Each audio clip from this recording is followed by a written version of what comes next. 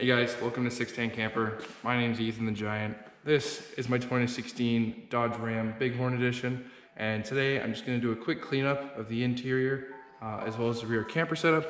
Show you guys what I've done to the truck, what I plan to do to the truck, as well as some cool fun facts about Dodge Rams that you should probably know if you want to buy one, because they're special. So before I clean the truck, I'm going to show you guys its current dusty state, just to give you guys an idea of what it's like to have a camper truck that's also your daily and you also use for work. Myself, I do construction and landscaping, so I'm in a lot of dusty and muddy places. So likewise, my truck gets very dusty and muddy.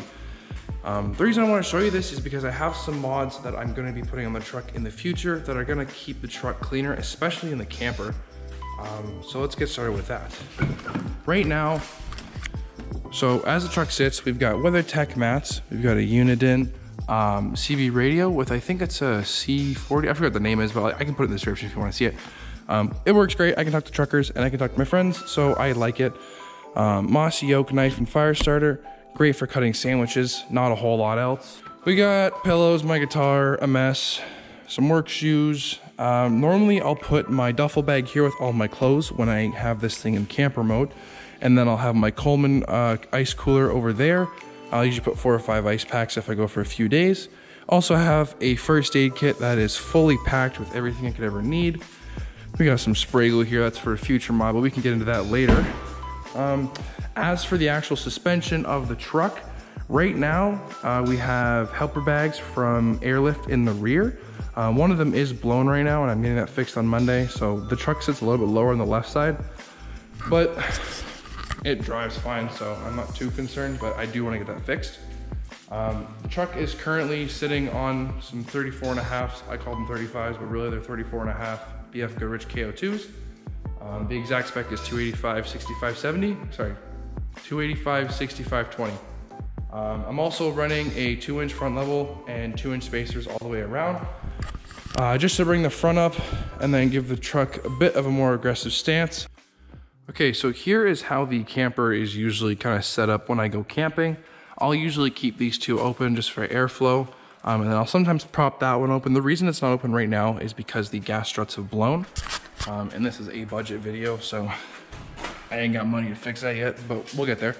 We've done this in another video, so I'll go over it quick. Plates, pots, pans, spices, rags, 4 refillable Coleman bottles, cutting board and sink combo, Coleman fold and go, all my utensils, and then we got cleaning supplies, another pan, some games, stuff to keep busy, all in here. And then I have this canvas cover that just velcros over it to kind of keep any dust off of the plates and such. And then I got a little spray painted logo. I did that, I think it looks cool. I'm gonna keep it. One thing this needs is sliders, and I do not have sliders, so I gotta muscle it in there, but it's fine. More over the camper. I have put a handle on this so it's easier to pull it in and out, which is super awesome. We've got a 20-liter, 5-gallon water jug. This lasts me about 2 nights with 4 people, probably 3, depending on what you cook.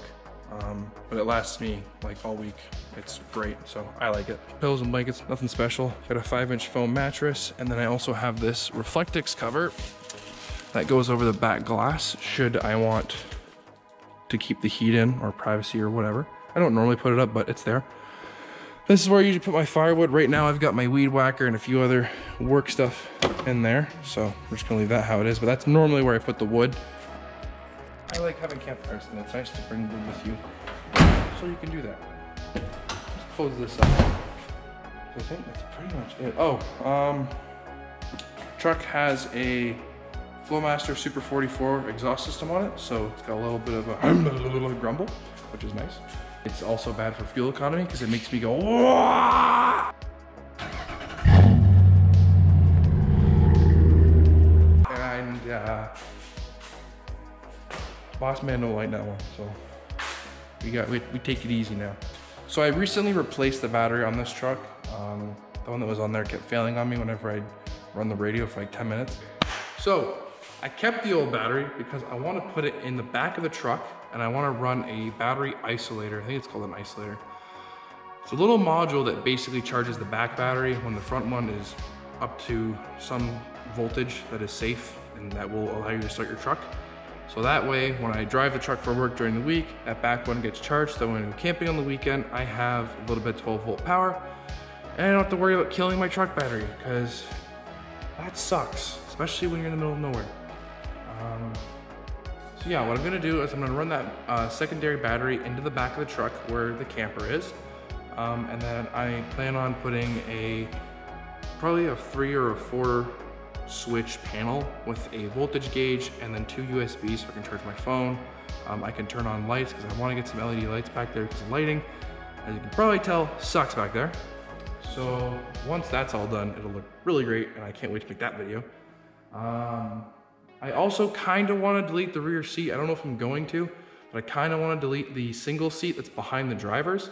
And I want to build a box of some sort to where I could put my clothes, have maybe drawers, something simple, something removable, or not, I don't know. I still haven't decided. I'm still toying around with that idea, so I might wait on that. 2 seconds later.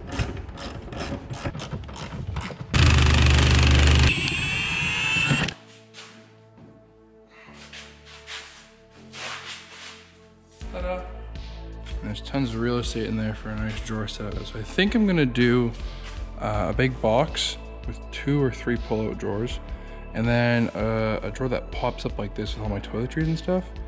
Because this space is kind of like from here over is pretty useless if I do the drawers this way. So if I make something pop up, at least I can, you know, pull it up, grab my toothbrush, toothpaste, you know, whatever. That's the seat, and then that's the shape of the actual box. There'll be drawers here. And then this space will have a cavity that pops up. I'll probably just use like a gas strut with some type of slider to pop it up and down. I don't know, I have to figure that out still. It's now the next day. I haven't touched anything else in the truck after I took that seat out.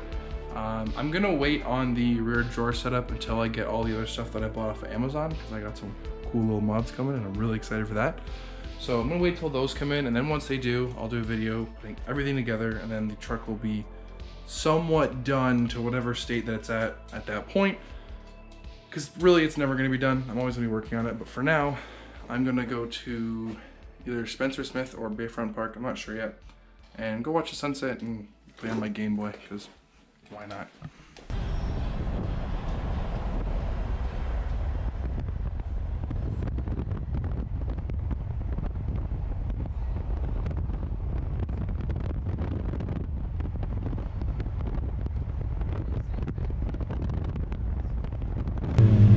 Hey, yo, do it again. You won't do it again. I love Hamilton. Why do you have a GoPro? Because I'm a YouTuber.